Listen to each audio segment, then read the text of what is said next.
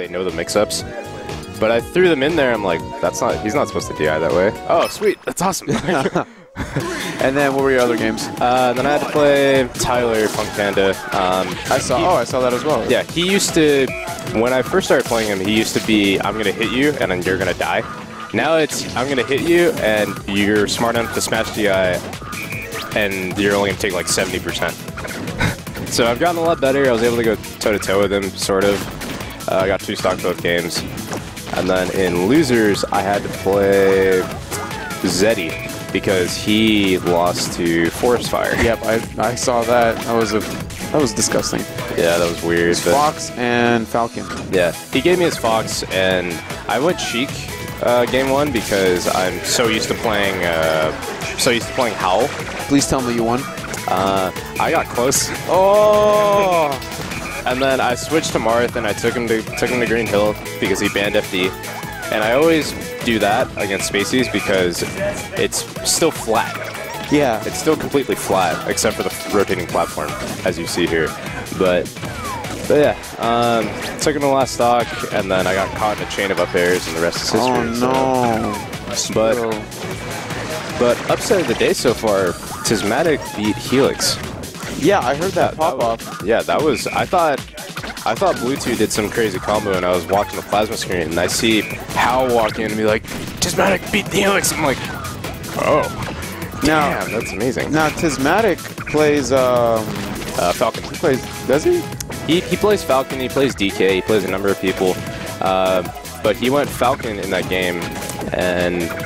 Apparently it was an offstage knee, and he told me... It was soft knee to up B is what I heard. Yeah, soft knee to up B. He told me he wanted to do a sex kick, and ooh, that Pikmin being an ultimate bro right there. But yeah, he's like, I want to do the sex kick, but the only sex kick Falcon has off stage is a knee. And then he got the Charmin knee, as I call it, and then he went for the up B. The Charmin knee. It's too soft, man. I'm going to steal that. Charmin knee. Shout out to Limitless at Brackets and Brews for coining that term. This Falcon's ridiculous. Charmin knee. That is actually... You know what? Samus, when Samus dies with the charge shot, she doesn't get to keep it. No. When Ivysaur dies with the solar beam, he gets to keep that. He gets to keep it. That's broken. That's definitely broken. Ooh, nice edge guard. Oh, Zygo going out there. And Chevy was actually here. He was spouting some theories about Olimar in the current meta being better without Pikmin. Yeah, Chevy really. Whenever there's an Olimar on the screen and he commentates with me, it's always look at these guys fighting, and he always associates Pikmin with their color. And a character. Like the red ones are Roy's, the yellow ones are Pikachu's, white ones I think are like Game & Watches or something. And like, it's really, he's an interesting person to commentate with. Yeah, he always says something along the lines of like, oh, here goes Space Boy with all his followers. Yeah. Something like that. Look at these guys. Hilarious. Hilarious. Yeah. Ooh. Oh, using the purple Pikmin as a sacrifice. Yeah. Yeah. Now, what moves actually use the Pikmin other than throwing them? Forward smash does. That's the one that just chucks them at him. Side B chucks him forward, and then they run back. Down smash splits. Okay, yeah, there's like the blender. Yeah, the split, yeah. And then up air sends the one in front, I think, to like point up and get you, but. And then fair and back air just like slap you with whatever Pikmin is in front, I think. But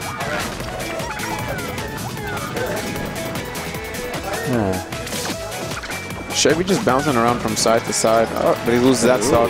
1-1. Zygo bringing us back. This is potentially possible. Yeah. Oh, by taking a forward smash to the face.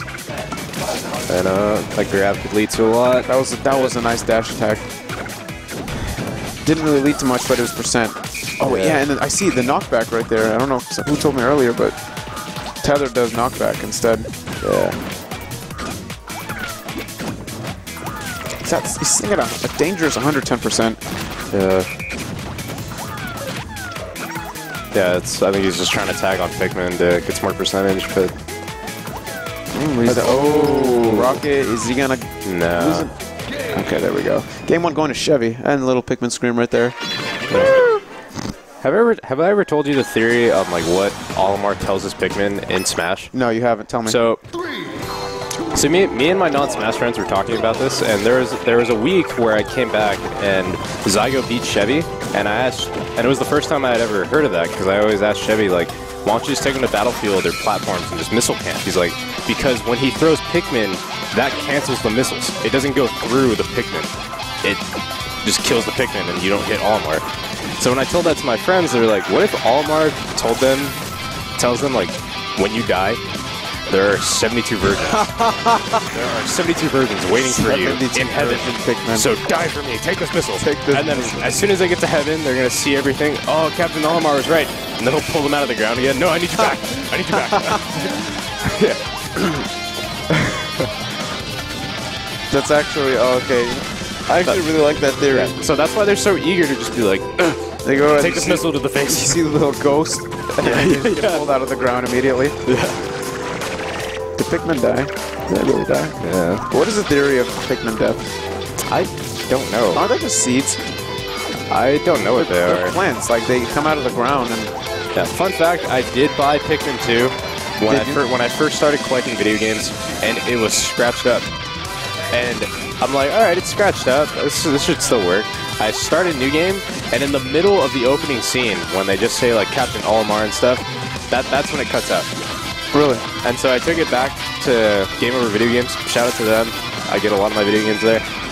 They didn't have another copy, so I ended up getting Metroid Prime. Oh. And that was a good choice. How long ago was this? This was about a year and a half ago, something like that. Have you got Pikmin 2 now? No. No? Amazon, dude. Or do you want the case as well? I want the case. You want the case. Alright, that's like a lot of Melee on Amazon is just a disc. Yeah. They say disc and manual. Like, what happened to the case, dude? What did you do to the case? We don't want to talk about that. Actually, from a young age, it annoys me so much how many people I knew would just put discs in like a disc binder and throw away the case. Like, what are you doing? I mean, that's what my brother used to do with music CDs, but that's music CDs. That's music CDs. I mean, you could have a million of those. And because the paper part comes out. Yeah. Still. But I mean, cases, I guess the paper part also comes out, but it's a lot bigger. Yeah. And harder to store. It's just, why? Come on. Yeah.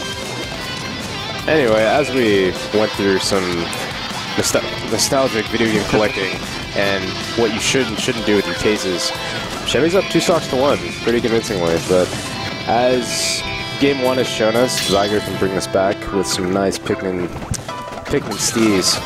Sticks him with the white one. Yeah, 2 purples on right now. Ooh. Wow, that was a spaghetti right there if I've ever seen one. Oh, there we go, 2 purples. Oh. But Nair catching him. And too high. Ooh. Just above the missile. Ooh. This is close. Oh, he's got the grab. No, up smash. 2-0 for Chevy. Samus.